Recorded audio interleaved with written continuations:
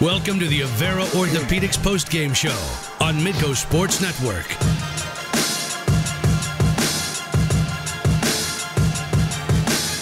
Jackrabbits earned the split with an 89-78 win over the Coyotes here tonight in this Showdown Series weekend. And welcome back in. The big guys get it done.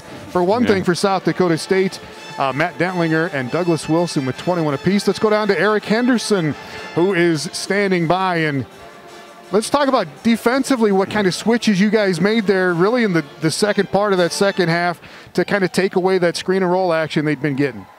Yeah, well, we wanted to make an emphasis of, not letting AJ play with all that space. He's a tremendous player. He obviously can make shots and is a tremendous passer. So we wanted to make sure that he was playing in a phone booth and didn't have a lot of room. And I thought our bigs did a really, really good job. And then obviously Doug made some terrific defensive plays down the stretch and got us some easy baskets in transition. So big time effort for those big fellas.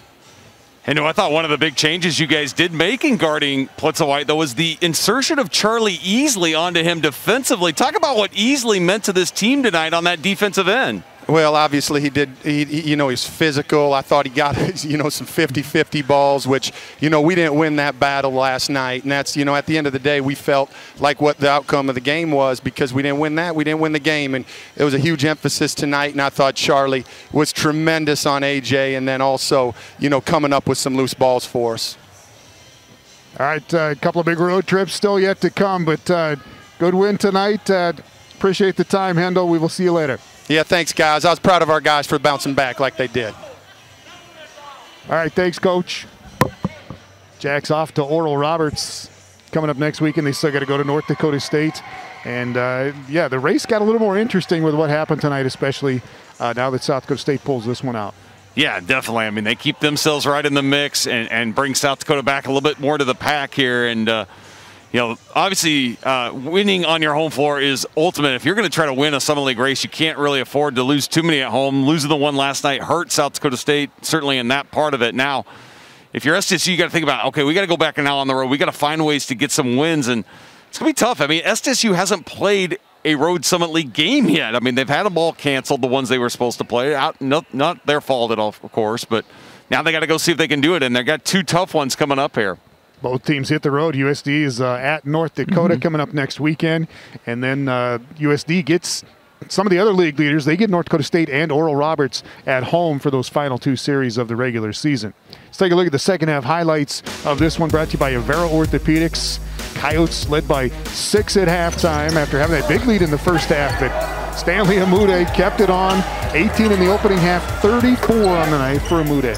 Well, he was just sensational all night long and was great with his efficiency, too. I mean, just scoring around the rim. Had some just really difficult shots that dropped for him. Struggled a little bit from the three-point line, but overall, Moody really carrying his team. Matt Dentlinger ties the season high with 21, and he had not been doing a whole lot offensively in the Summit League season, at least, Bradley, but really comes on tonight. Yeah, I mean, even just this whole season, only averaged about 7 points a game, but 10 of 11 from the field, and Dentlinger just back to the efficiency that they need him to be at it as a post. And his wingman, Douglas Wilson, comes up big again tonight with 21 as well. Yeah, and a great bounce-back game for Wilson, who just had a tough night here last night, shooting the ball and struggling from the line, and Wilson coming up with 7 of those points from the free throw line. That was huge. You touched on the turnovers a little bit. That is a monstrous disparity, considering that USD does not turn the ball over very often. Yeah, when you look in coming into this game, I mean, USD was 14th in the nation, fewest turnovers, only averaging about 10, and they have 17 of them here tonight.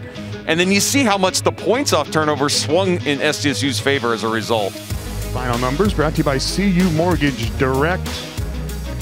And we do have the updated standings on the men's side now in the Summer League. Coyotes still on top at 9-1. Jacks right in there in the loss column at least. Oral Roberts did beat North Dakota State tonight. And let's see, do we have that updated? Anyway, ORU did win on the road at North Dakota State. Denver got its first win of the Summer League season.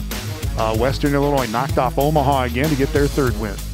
Well, yeah, you certainly look at, the top teams matched up against each other this weekend. South Dakota State, North Dakota State, Oral Roberts, Tom. and splits in both of those series, and I don't know if we determined anything more other than those teams all seem like they're really evenly matched. It's going to be a great run through February. All right, thanks to Corey Wilson, our entire production staff. Thanks to Justin Sell, everybody here at South Dakota State University. College volleyball coming up tomorrow afternoon on Midco Sports Network. Thanks for watching.